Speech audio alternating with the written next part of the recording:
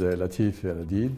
I'm the founder and president of the IPv6 Forum, but also chair of the ETSI IPv6 Enhanced Innovation, and also a previous or emeritus trustee of the Internet Society. One of the things that have been kind of introduced into the Internet is called network address translation, which means that people do not get directly an IP address similar to the phone system.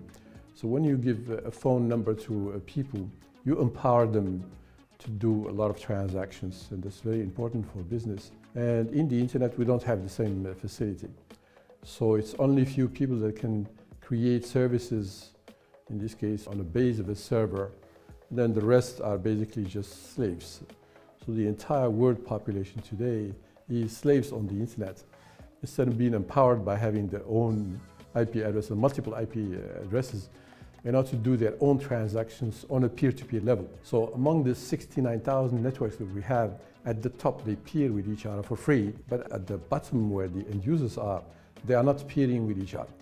So we have to take basically services from a few centralized things. And this is happening also to a blockchain for the time being. So the purpose of giving each person his own IP address and multiple of them, you give them also the power that they had the same way with the phone system, to do direct transaction among each other directly.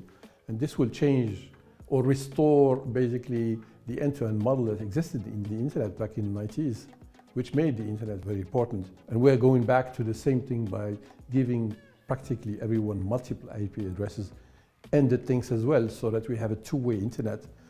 And the things, they talk to each other first, to produce decision-making information for us. So basically, this is the first and last upgrade of the Internet, moving from a research protocol called IPv4 into a production protocol called IPv6. So basically, the success of IPv4 took us by surprise and went in full blast worldwide. And this has consumed the address space in IPv4.